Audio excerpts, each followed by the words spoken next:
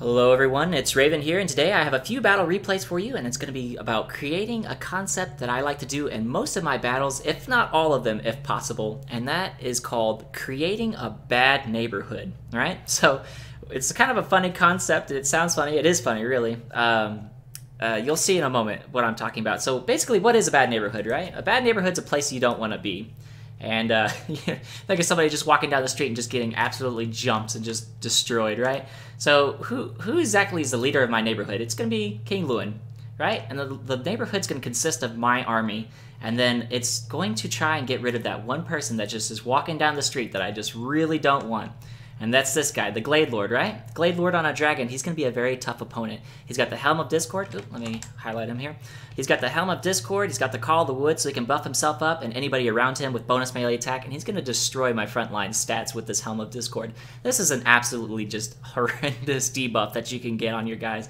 They're not going to be doing much. So if you take a look, minus 27, minus 26, these guys are pretty much just going to be swinging around wet noodles, not hitting anybody, and they should be doing very good against these Eternal Guard otherwise, but with that Helm of Discord, my Battle Pilgrims, which would typically win in a one-on-one fight, would just do nothing at all, and that's what I don't want.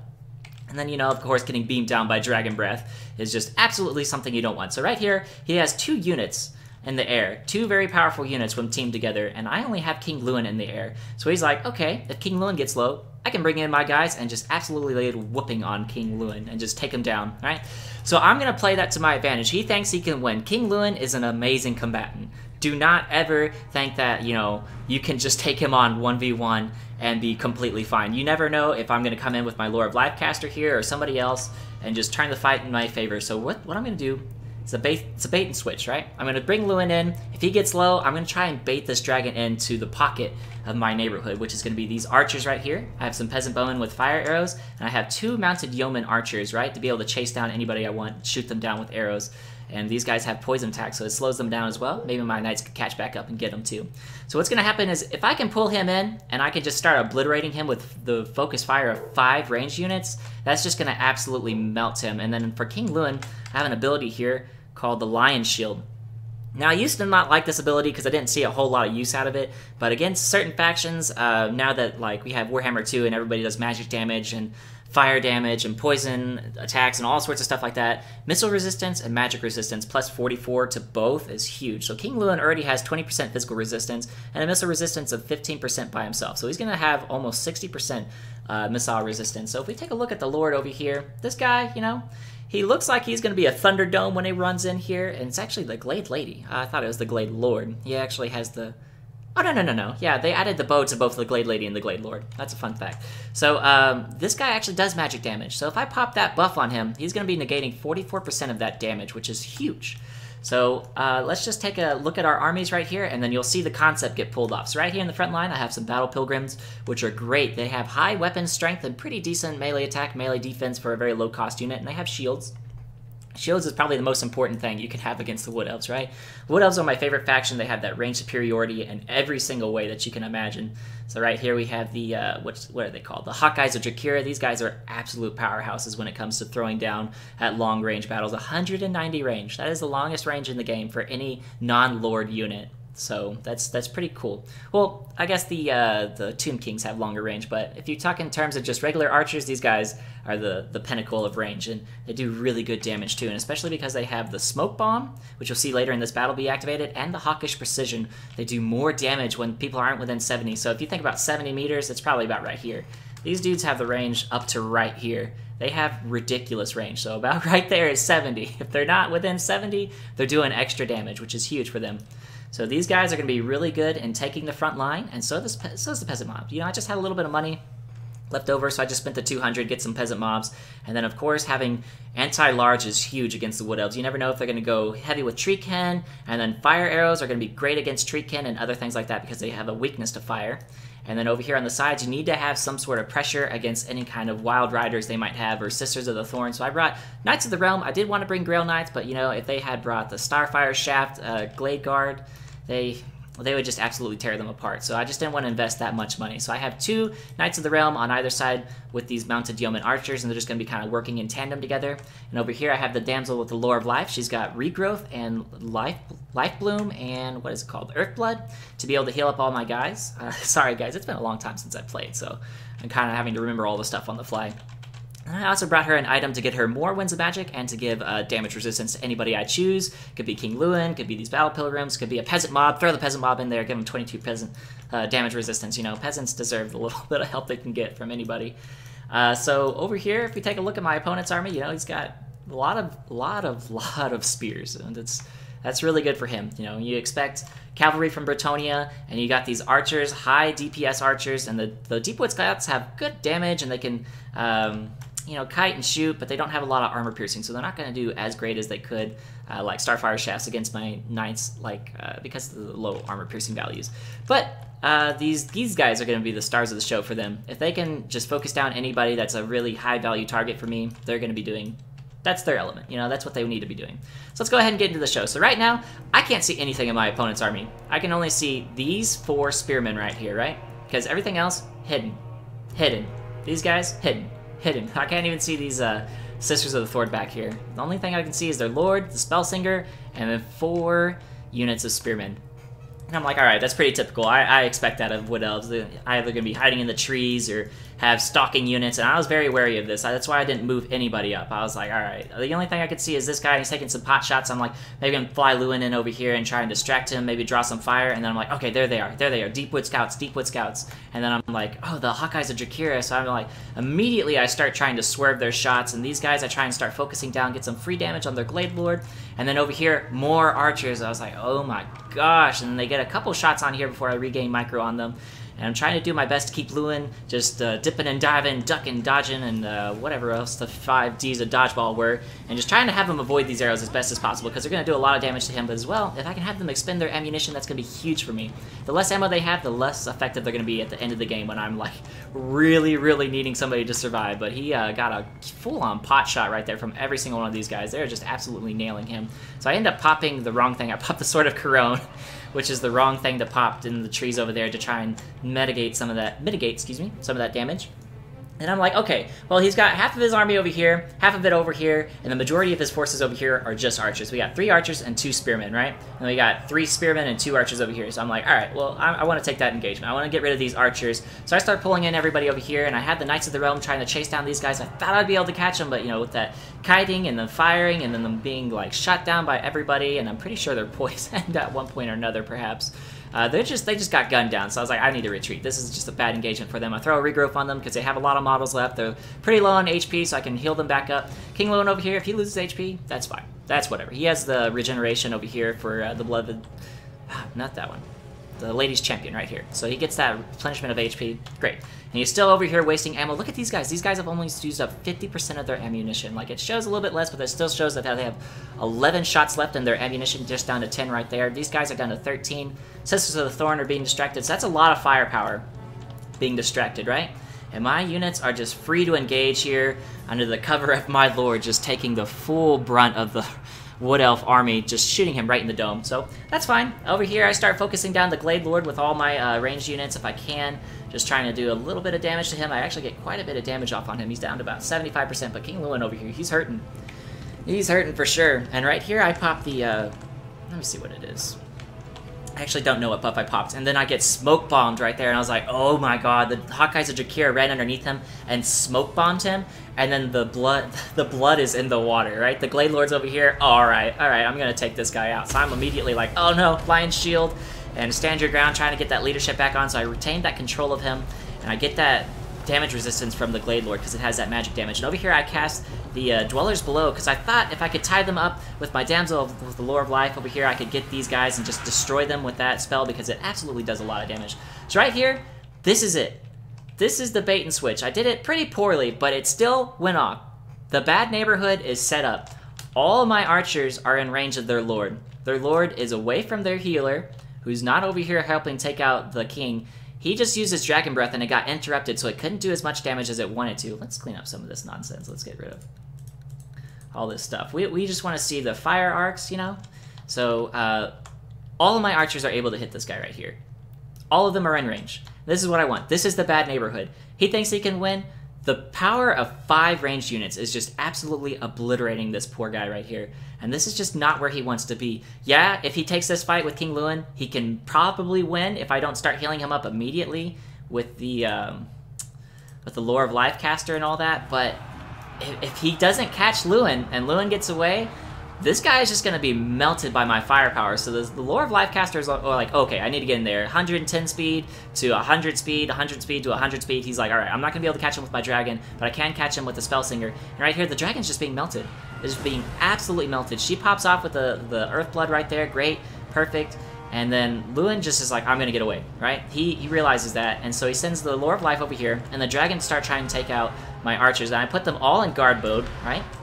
And then they're just going to start focusing him down. They're all going to start turning in a moment, and he's got 46 HP right now. And if you take a look at the rest of the battlefield, these pilgrims are chasing out these Deepwood Scouts, followed by these peasant mobs. These guys, right here, these pilgrims are in a perfect engagement against these Wardens of Sithrall. So these guys don't have a lot of armor. These guys don't have a lot of armor either. They have no armor, in fact. I don't actually... Oh, they have their armor sundered by these guys. That's their special ability right there. Let's take a look right here. It is the sundered armor, minus 30 armor, exactly what it takes to put these guys down to 0. But these guys are still going to put a shredding. They're gonna take these guys and put them through a blender, and it's not going to be a good time. And I'm going to be able to heal them up a little bit with my Lore of Life caster, and she's got 309 weapon strength of her own, and has 42 melee attacks. She's going to be landing quite a few hits on these guys, even though they have 51 melee defense. So this is a good engagement for me right now. And then it's kind of tying up a lot of these units because they're like, all right, this is a really high value unit. This is a really high value unit. They don't want to forfeit this. And over here, my knights were able to get into the cookie jar, and they got decimated on their own. Yes, they got shut down by the archers, but I was able to get one archer unit off the field, and this archer unit got tore up, and these guys got tore up. And these guys are still all right. I'm going to lose micro on these guys. I'm going to go over here. And then the rest of my army is still just advancing. I still got a couple units of foot squires going in over here and some pole arms, or rather one foot squire, but they're the beast slayers of Baston. So they're going to be doing some good damage no matter where they go. And so they're going to come in here and they're just going to tie up in combat with these Wardens of Sithrall as well. I'm just going to try and just put as many units onto them as possible and try and get rid of that. Because once I get rid of this one ranged unit, that one spear unit, that's it. And so like I said, it's only been a few seconds since I hit play right there, right? Already down 1100 HP. This guy is being absolutely melted. Over here, King Lewin got engaged by the Spellsinger because she's like, oh, King Lewin was down to 800 HP, but I popped an Earthblood on him, and then his Sword of Couronne and his, what is it, the Shield of the Lion is going to come off of cooldown any moment now, and perhaps even stand your ground. And I'm going to pop all those buffs, and then it's just going to be a bad time for the Spellsinger. She does good damage, but if you think about it, 30 armor, 90 armor. 450 with AP, 390, no AP, you know? It's just not a good time. And right here, this guy couldn't even take off. He just literally walked away, got shot in the back, and died. He is just filled with arrows. This poor person. Oh, look at that. He's got an arrow right in his head right there. so unfortunate. And this poor dragon just didn't stand a chance. Like, he thought, you know, he could take me out, but he came into the wrong neighborhood. The bad neighborhood concept went off. And then from this point, even though his army has, you know, the superiority of, like, class, that he has much better tier units than I do in terms of cost efficiency, I still have these Beast Slayers of Baston, and I still have a pretty good group of Battle Pilgrims I can keep alive with this Damsel with the Lore of Life, and another pretty good group of Battle Pilgrims right here. And on top of that, I still have most of my firepower. These guys have 53 models, these have 62. These guys have almost all of their models, right? And they're going to be able to chase down anything. And then this unit right here hasn't even been touched. Literally has taken 0 damage this entire fight. And if I can start focusing down their ranged units with my ranged units, if I can get in range, I will absolutely tear them apart. So we're going to go ahead and hit play here. I know I've been pausing a lot, but I'm just really trying to show you the concept. So now we have the fight in our favor. They have no Lord. Their Lore of Life caster is tied up with Lewin because he thinks that he can win. So he's going to be committed until this battle is done. But I'm like, King Lewin's not going to lose. 56 to 45 melee attack, melee defense. There goes the heal. This guy just doesn't have the same stats. And then I start popping all my buffs, right? So this poor character right here is just in the bad neighborhood that it just does not want to be in. So the Sword of Couronne going down, less armor, has no armor, leadership breaks. I'm just going to go ahead and chase him off with King Lewin. He doesn't need to be in this fight where he can get shot down potentially by some of these archers, because the Hawkeyes of Drakira are still wandering around in the dark. They could be shooting me at any moment. Actually, they're out of ammo. So that kiting I did with King Lewin at the beginning, you know, the duck dodge, duck and weave, whatever I was saying, it really worked. He has no ammo.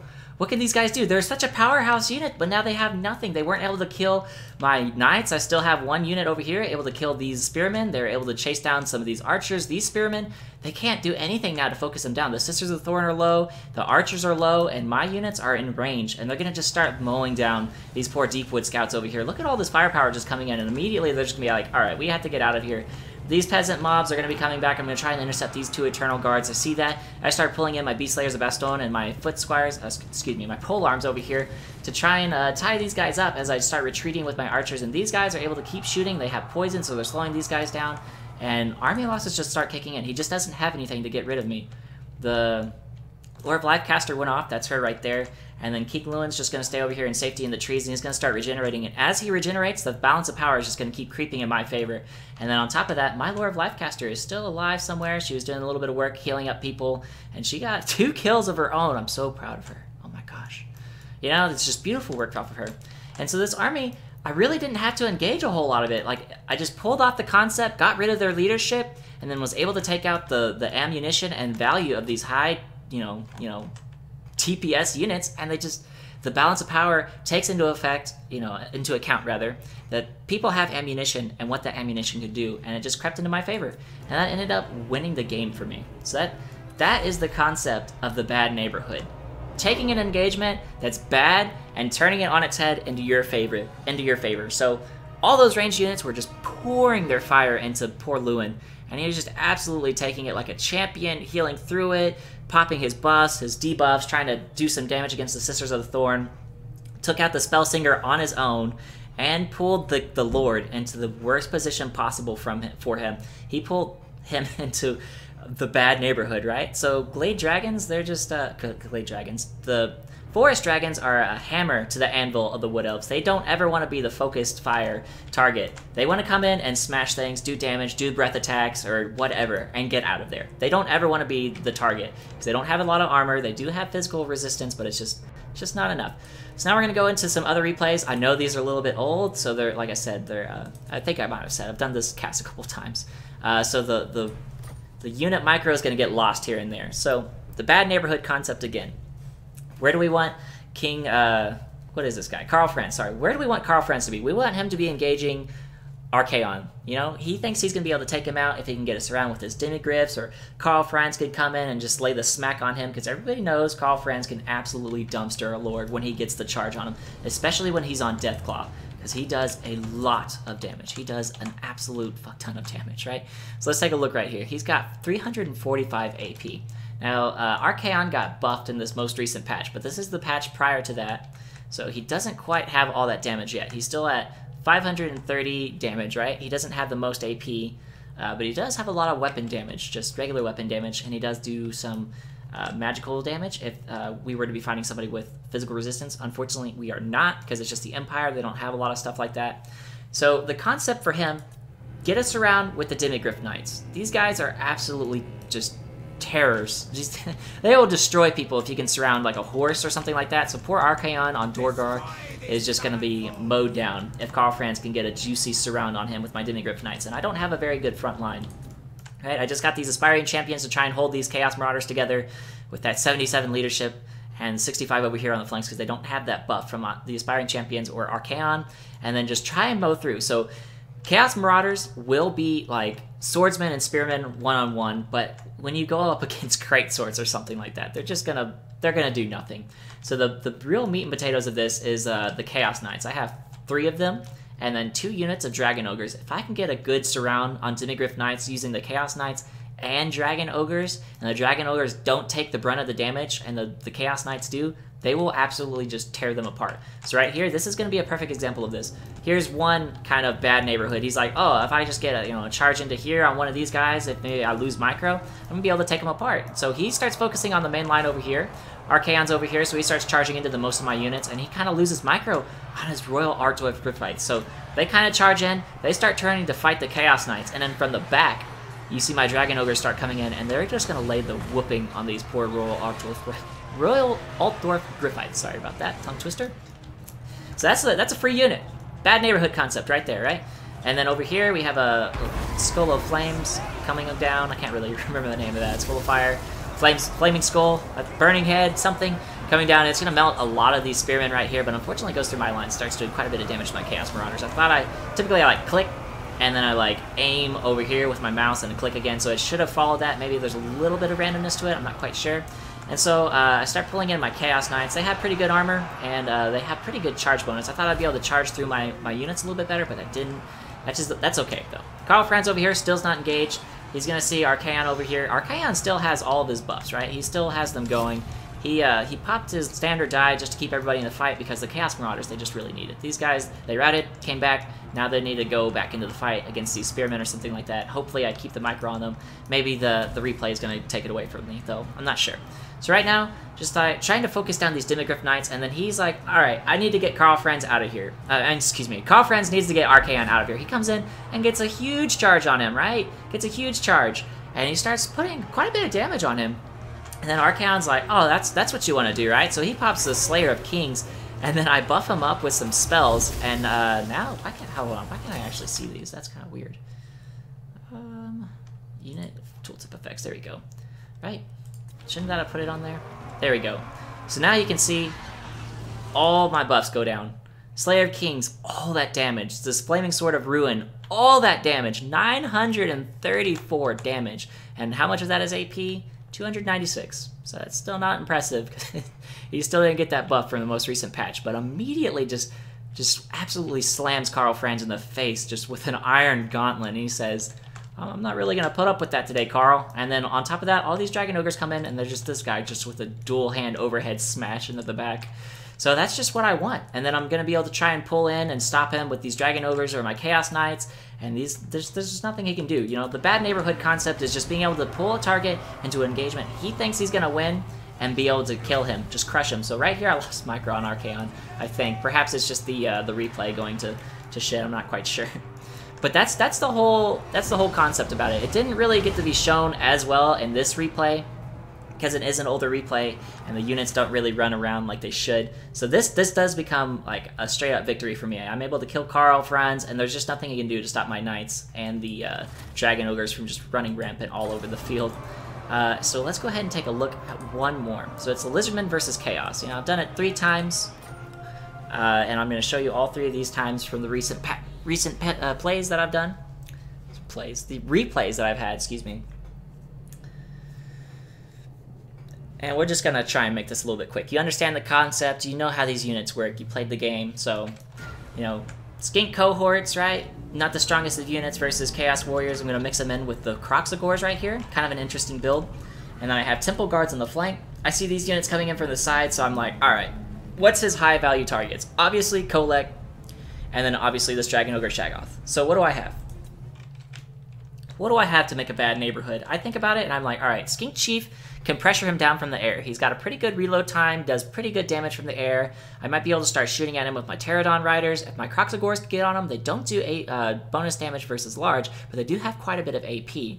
And of course, Kroq-Gar is just, you know, he's a god in melee. He loves fighting big things. Anything that's cavalry size or larger, he's just like, this is what I want. This is what I live for. Field day, right? And he's also got the Hand of the Gods. So if I can get him to shoot Kolek right in the face with the Hand of the Gods, that's going to do a buttload of damage. And on top of that, Bastildon with the Revivification Crystal to be able to heal up my Temple Guard or Skink Cohorts for whatever reason if I choose them. And these guys are just going to be the tar pit. They're going to take the damage of these Chaos Warriors with great weapons off of my Kroxigors, so my Kroxigors can go in unhindered and be able to just absolutely tear apart his front line, which is something you wouldn't think would happen to Chaos, but you know, we're going to have that happen. Right here, I'm like, alright, I'm going to take this damage. There's nothing I can do to catch these guys. I don't have anything as fast as them at all. These guys have 90 movement speed. Maybe I could catch them with my Pterodon Riders, but their movement speed rivals theirs. So if they just start running as soon as I see them, that's it. So what am I going to do? I need to pull Kolek in to an engagement he wants. He's going to go ahead and start trying to fight my Skink Cohorts or my Kroxigors. He goes in for the Skink Cohorts and immediately just gets trapped right there. I pull my Kroxigors ahead instead of letting them get trapped, and then he's going to try and turn around and run. Then he gets caught on this last Kroxigor, and then these guys are going to block his retreat if I can. And then on top of that, Kroq-Gar gets in here, and now he's engaged.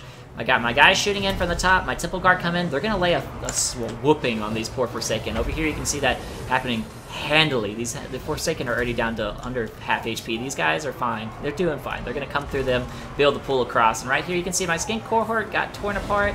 These guys are getting beat up pretty bad, but they're going to be doing all right. They're going to be doing all right. Let me put the unit status icons back on. So you can see the health going back. Let me get that going locked. So it's going okay in the front line, right?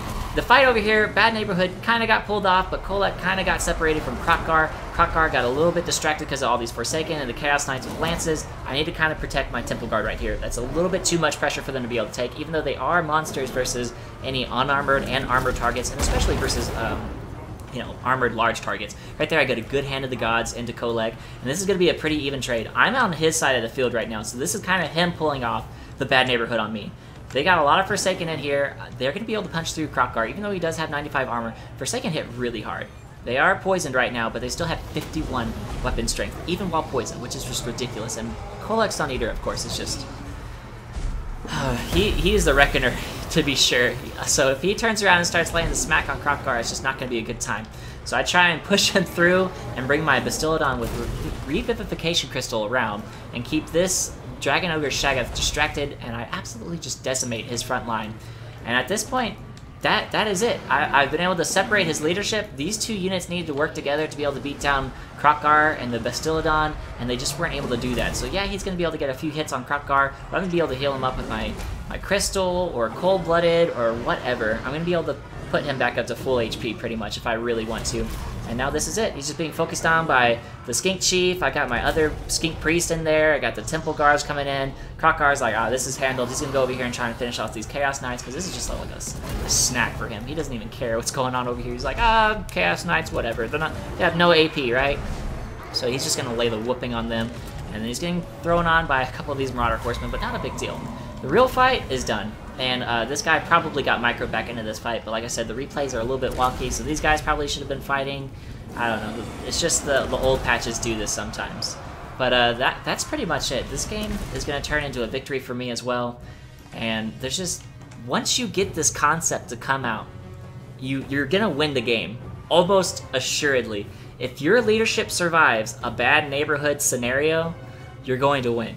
Because at that point, what does he have that can stop like my powerhouse units going against his powerhouse units, right? This guy got pulled into a absolutely horrible neighborhood. 2 Kroxagor units and Temple Guards just surrounding him. That's just not where he wants to be, right?